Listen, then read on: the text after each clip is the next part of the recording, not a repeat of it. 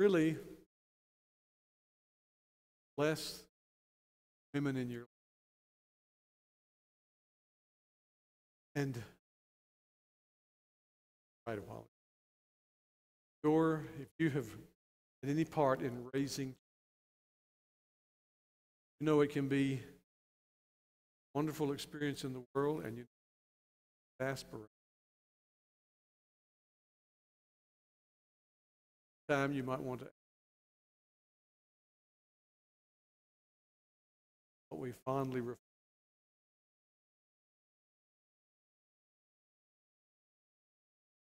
I won't tell it here, but it vividly.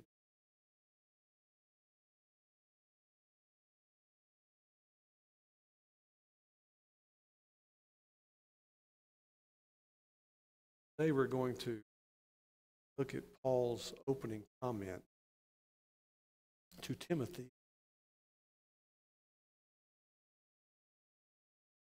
I'm going to do that under a title. If you haven't read it yet, you can go. The title of the message is Mamas, Please Help Your Babies.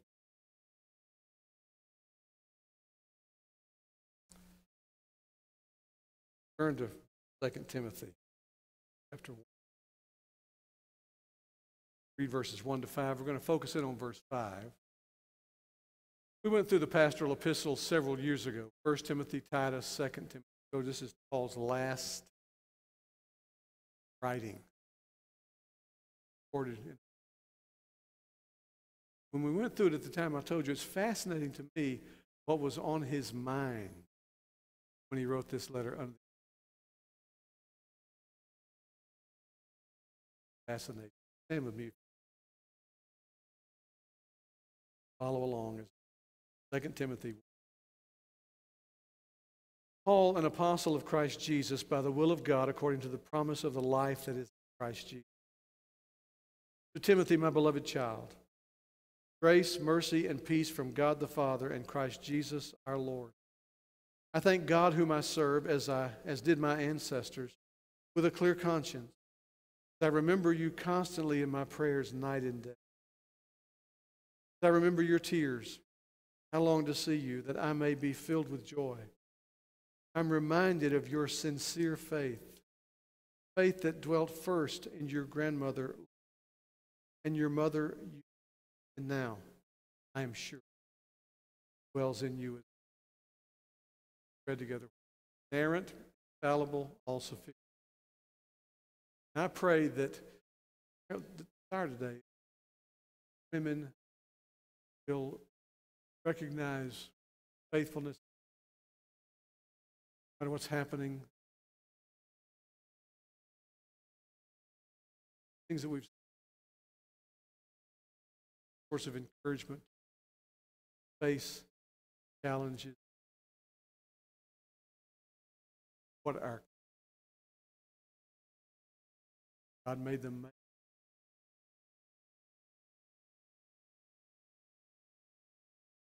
Challenges. Bless you.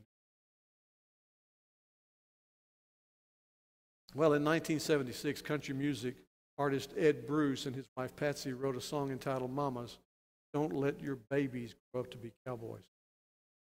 2 years later, Waylon Jennings and Willie Nelson recorded the song in their Waylon and Willie album. You know, I knew so much. And it became a hit. Number one on the Billboard music. And sort of has become iconic country music today, so much so that you can still hear it played. In fact, heard this recently as I was kind of about how we wanted to deal with this particular day and the text for this. And if you know the lyrics to the chorus, mamas don't let babies grow to be cowboys, let them guitars, travel, them trucks, let them be doctors and lawyers and such. Mamas, don't let your babies grow to be cowboys, because they'll never stay home and they're always alone. Well, it seemed too negative for me to say, mamas, don't let your babies grow up to be pagans. So I wanted to tweak it. Mamas, please help.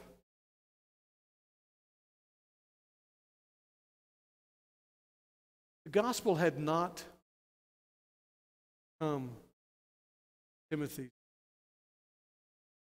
very, very long time. It hadn't been there. So it's intriguing to me when Paul writes Timothy, last letter, opening verses,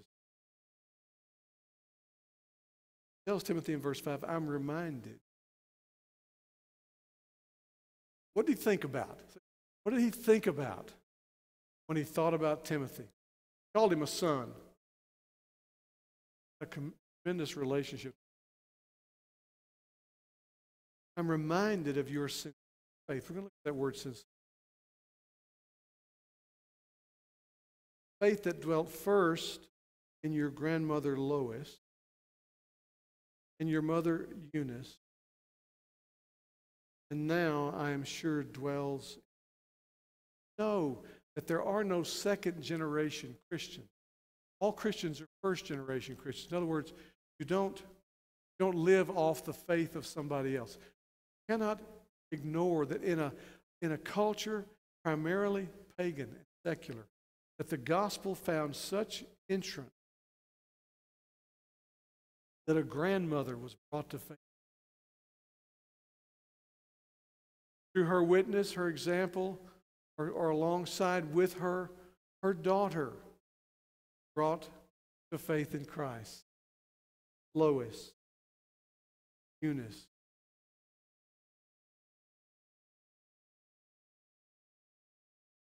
Their witness, used by God,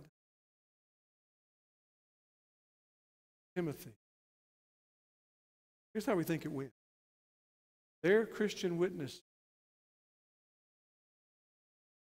formative.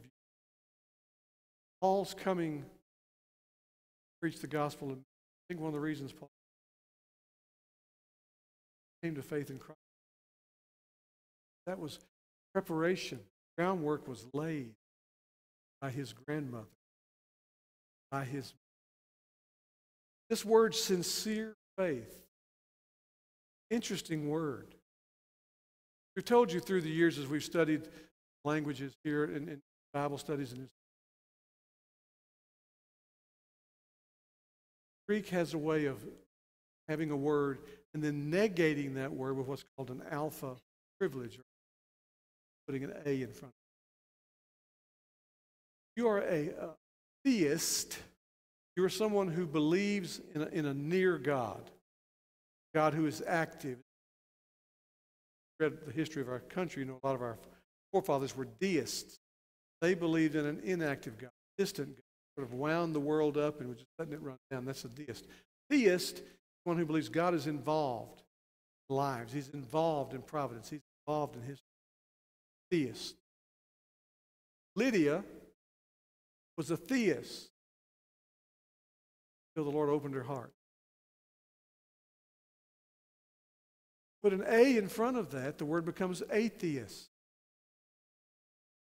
You go from believing in a near God to not believing in God. Atheist. This is a word like that.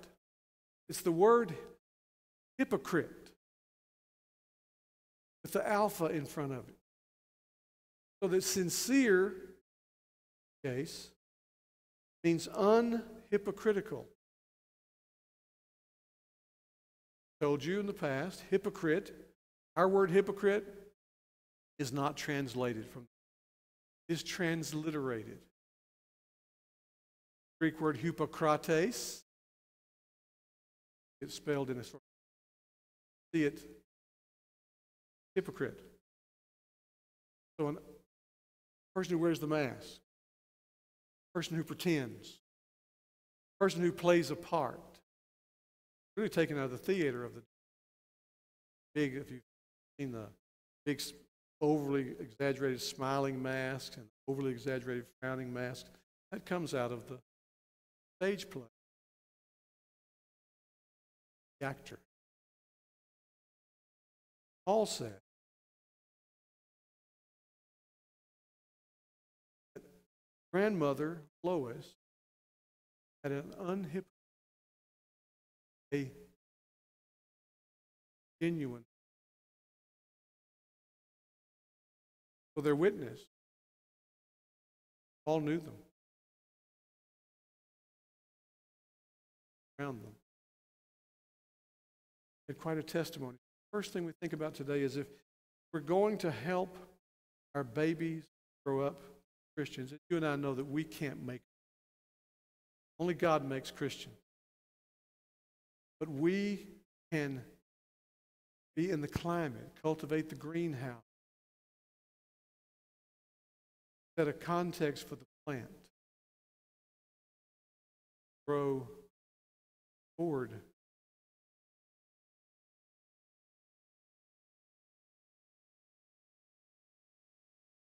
Heard the adage, what you do shouts so loudly, I cannot hear what you're saying. Talking about example. I want to commend to you Lois and Eunice, your example. Someone you can pray, dear God, make me like one or both of these. Some of you here are. You are a Lois, and you are a Eunice. Some of you I'm speaking to have already raised your children. Now you're watching your children raise their children. Less. Something of the some are in the early stages of raising children. Wherever you are in this, some of you do not have children, but we all need to have that sincere faith, Lois, Eunice, unhypocritical. Paul uses this word different places throughout his writings. I just want you to look at it real quickly, see how he uses it. Romans 12:9, let love be genuine. That's the word, unhypocritical. Let love be genuine. Not love, not fingers crossed behind your back. Love. Not love yet, but 1 Corinthians 13. Let love be genuine. Abhor what is evil. 2 Corinthians, he says in chapter 6, verse, purity, knowledge, patience, kindness, Holy Spirit, love. The word of love is agape. So you would think, well, Paul wouldn't need to have an adjective, would he? Yes, because some people counterfeit agape. He wants to put an adjective. Genuine agape. Unhypocritical. Not saying I love you and acting like I don't love you. Saying I love you, flowing out of a doing, practice, the habit of demonstrating love. In 1 Timothy 1:5, interesting, the letter Paul wrote, before he wrote the one we're looking at. The aim of our charge is love that issues from a pure heart and a good conscience and a sincere faith. He uses that combination again, that unhypocritical. His first letter to Timothy. Peter uses it, 1 Peter 1:22, having purified your souls by your obedience to the truth for a sincere brotherly love. You get a pattern here?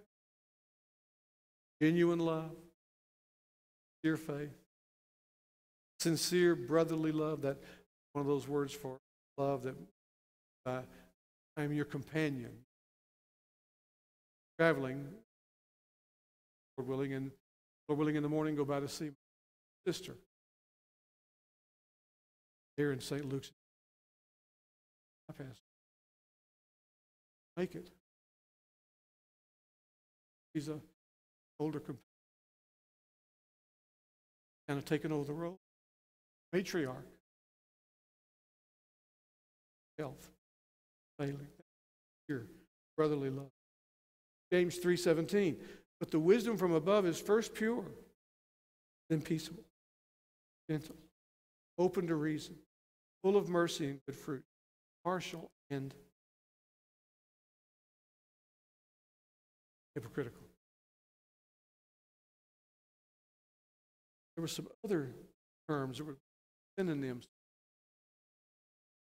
In fact, our word sin comes right from the Latin sine cera.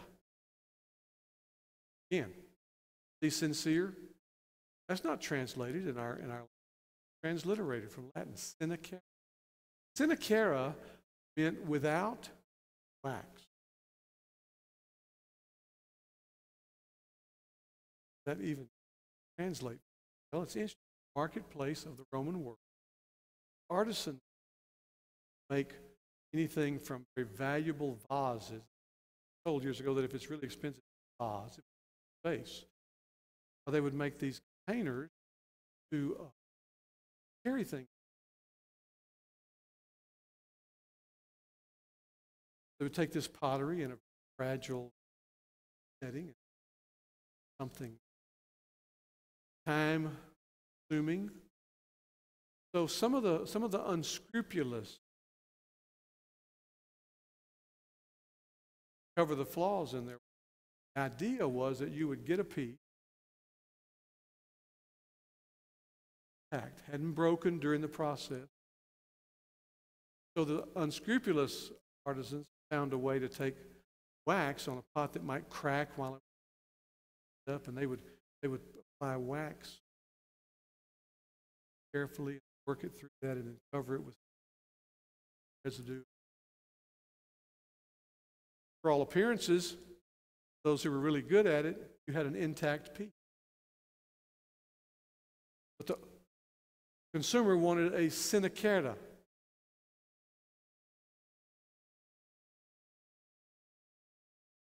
There was this Greek word, synonym, literally means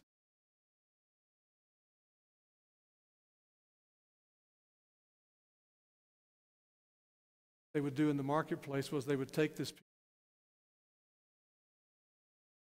hold it up to the light of the did that. God, if there were. So you have this combination of ideas. This word sincere, Latin, without wax. Imagine the process. You be shopping. You go up, you say, I like this piece. Is it without wax? That moment, the artisan is on the spot. He tells you, well, yes, this is the finest thing. You've got sunlight. The unscrupulous artisans, their biggest fear was that you would pick it up where you paid for it. No. Saw no cracks, no patches. Sincere piece of pottery.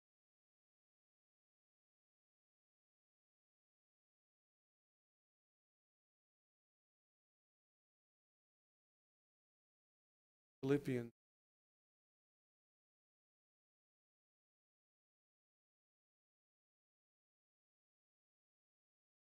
Paul says, so that you may prove what is excellent. So be pure. And there's the word. There's the word for sun-tested. You may be sun-tested and blameless. Peter uses it in 2 Peter 3. This is now the second letter that I'm writing to you. In both of them, I'm stirring up your sun-tested by way. So you have these word groups. The idea of an unhypocritical. How are we going to help children grow up to be? First of all, we cannot. By grace, they will be. Lord challenges, particularly since biblical times and the separation of the biblical time, husband would go off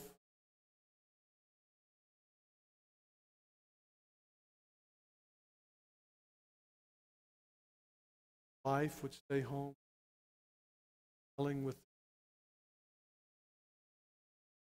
fascinating stories about nurtured them. Their children were young and ready to be weaned. Her mother would take the food, put it in her mouth, chew it until broken it.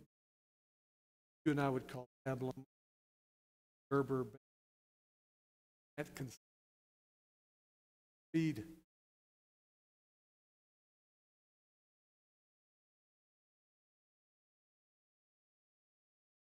Taking into her, making digestible that nourishment.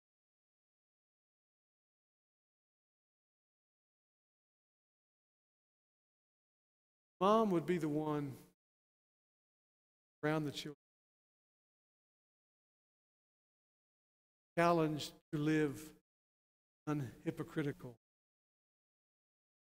challenged to live a sun-tested.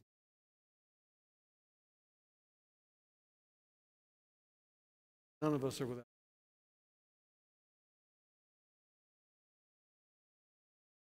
The point is not perfect. The point was genuine.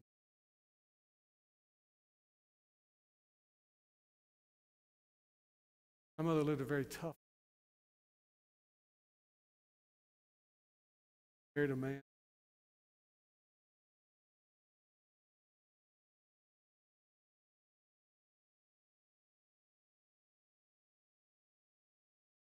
Interesting.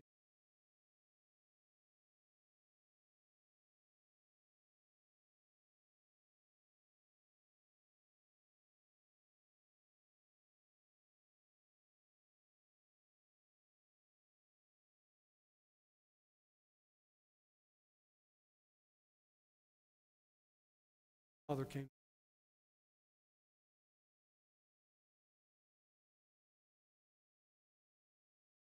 I think the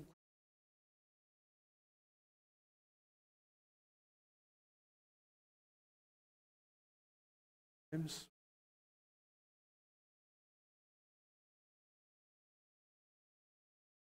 God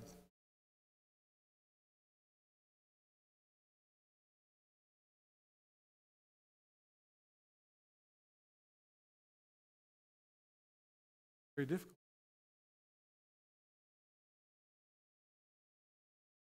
Perfect. Any he had a passionate counseling, but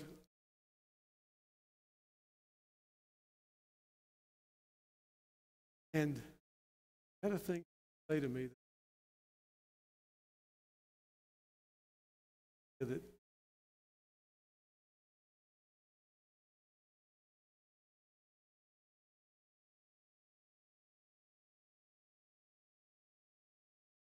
I evoked. Got completely and thoroughly exasperated with me. She said to me, "Do you want to be like your blank?" Of some life she him raising it in a setting where hypocritical norm blessed her. Children, want to be with the Lord once. And walking in,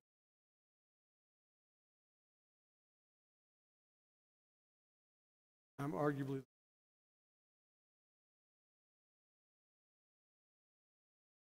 what happened there. She didn't save any of us. I said at her funeral, I said, if you've come here, hear us talk about Marzelle as if she's some extraordinary person, a nation,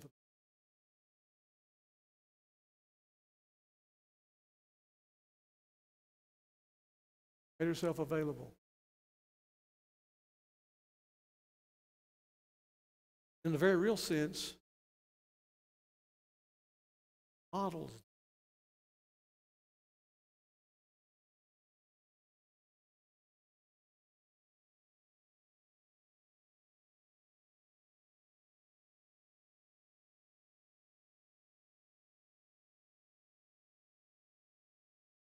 Tickled at the parents who say, I just can't get my kids to go to church. I just don't know what I'm going to do. Oh. Mother dragged me.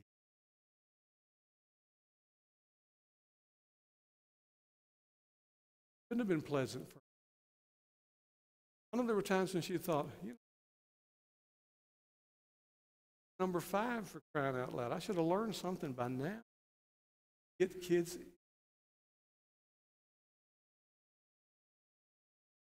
Carried me early on. That was easy enough. Carried me, took me to Miss Biddy and Miss Mally Higgins, mother and daughter. Got a little older. Walked. I look back and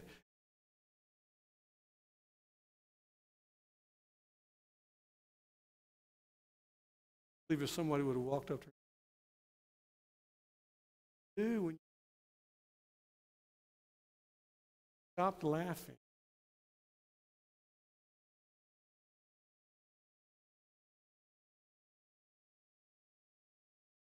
that's not a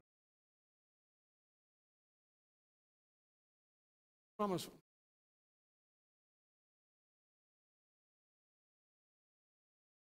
Help.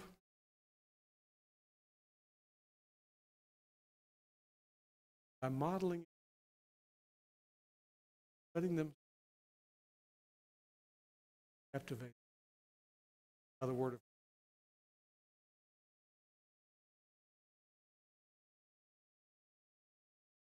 Father's Day. So live it. See living without hope.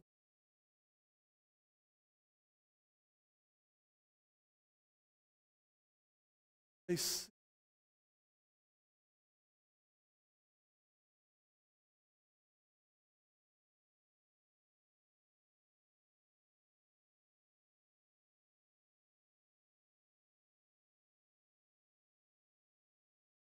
Let them hear. Children need to hear so that they know that prayer is. They need to see the light like the psalmist. I'm going to tell you a little secret. Most cases, I think I was an exception. Most cases, children pick up the hesitancy. Parents. The psalmist said, I was glad when they said unto me, let us go to the house. He grieves in Psalm 42 about how there was a time when he would go with the throng, with the multitude to church. Mother tells about when they lived in Tioga, Louisiana. First Baptist Church, perched, I think, on top of a hill. Right. They would all up and down the street were people who attended. They would be coming out of the house on Sunday. More people would join.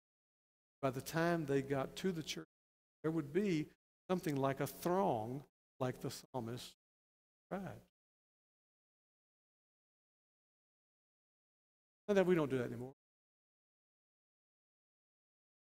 That meant glad.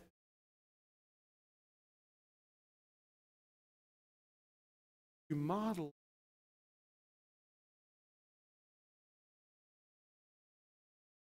Let them know that no matter how culture, our culture is.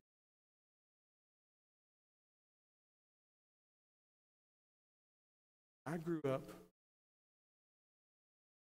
baby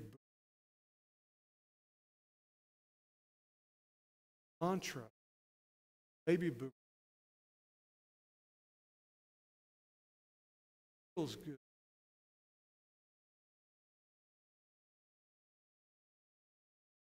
Have today.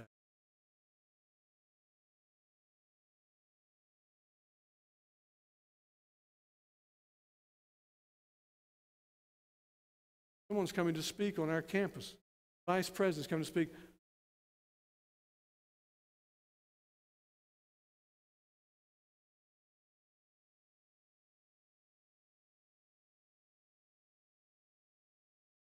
Happened? Feels good, do it. Information, authority, feelings. The devil danced because heart's deceitful and desperately feelings. All kind of mischief. Now, grown, should be grown. Young men and women, safety pins, coloring books to color to from the tree, poster, huggy bears. Ladies and gentlemen, brothers and sisters, we're seeing the demise of our, so that I would suggest to you the hardest time, mamas, grow up. Harder than at any time, challenging than it.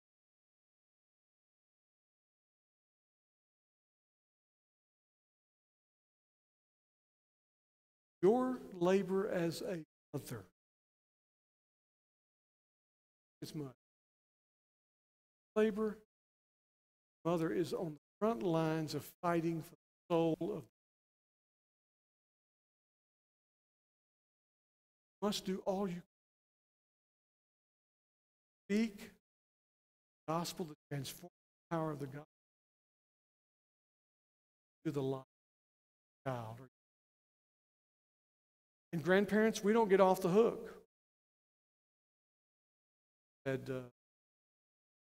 visit, hard to say it in vain. Visit 3 our grandchildren,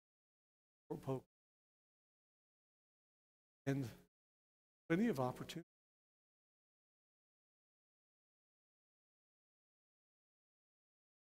Faithfully trying to help their children. We don't get off the hook. We make jokes about it. Send them to grandma's, real spoiled. Love being a grandparent because I can hold them, do whatever I want to, and then give them back to their parents. But what's not more than ever, follow me now, when geographically children, our children, can be scattered and going in all sorts of directions from their parents, they need culture telling their children, our grandchildren, not to be a boy.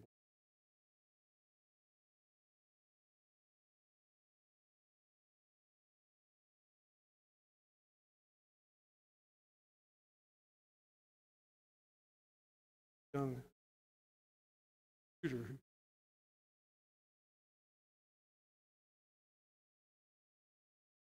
quote rebellious denial, apology.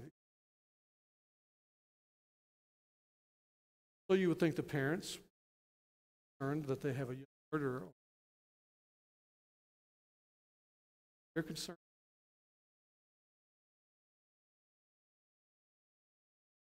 Express our pronoun.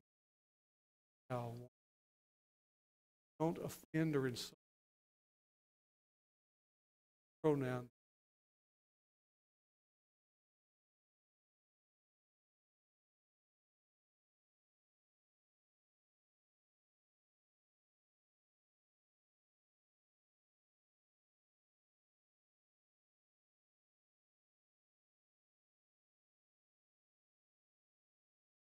You may live and you may be in the situation now.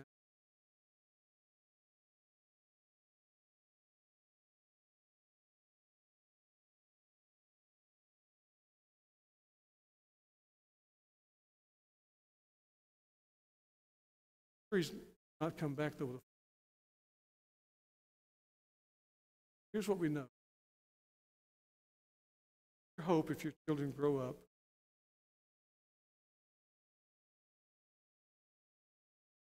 followers of Jesus. That gospel spoken in regularly. That gospel lived perfectly, albeit lived before them. Know how to correct perfect living of the really a pretty straightforward.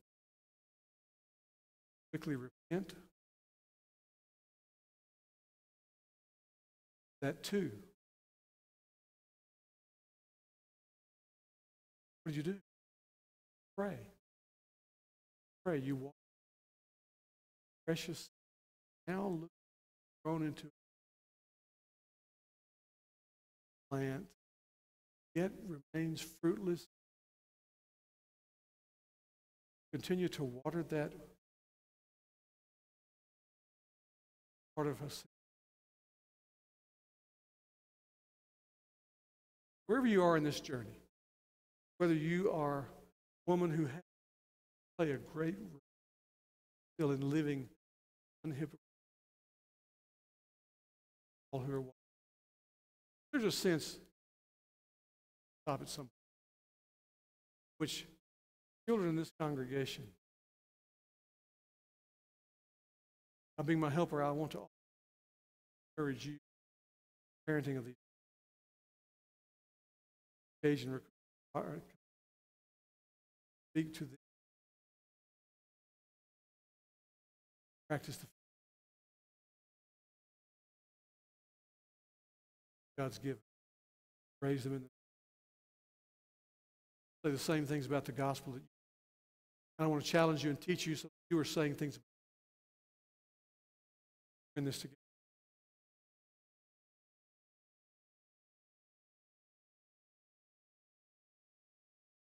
My children, grandchildren, your children, and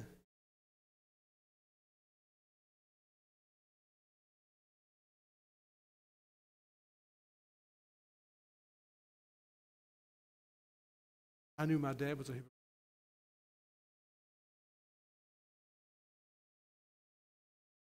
Dear ladies, thank you for embracing.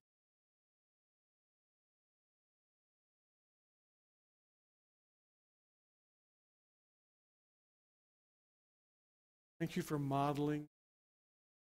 It's to recognize that our God's a God.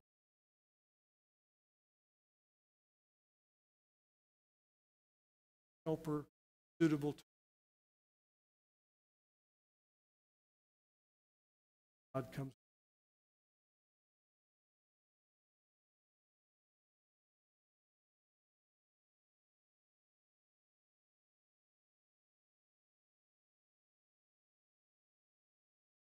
Those of you who have demonstrated love to our little ones, willing to forego worship, corporate worship, to our extended, willing to teach and then cover teachers when they have to be out.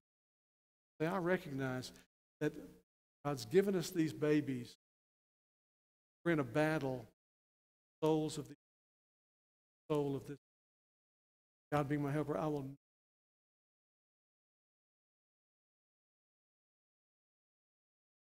doing all I can to model the transforming power of the gospel, to speak the transforming power of the gospel, to pray for the transforming power of the gospel over these children.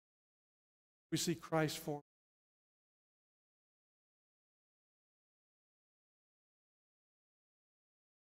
Thank you. Pray the Lord. Anybody ever gives you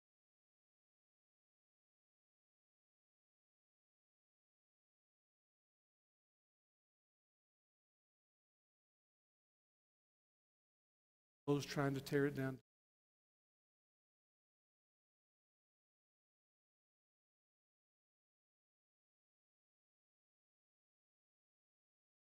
Dear Holy Father, we bow before you in the name of the Lord Jesus Christ. We thank you for the gospel. We thank you for sincere faith. I thank you for that evidence here. I pray for that to abound more, and you will encourage our ladies. Help us be a blessing to them. Find them, and I pray that you're convince them that they are Lord, we need help. We can't save our own. You've taught us and put them in the way. Lord, we're trying to do that. Strengthen, save, transform home. Gospel. If they become gospel out culture, pitch blackness, be the light beyond.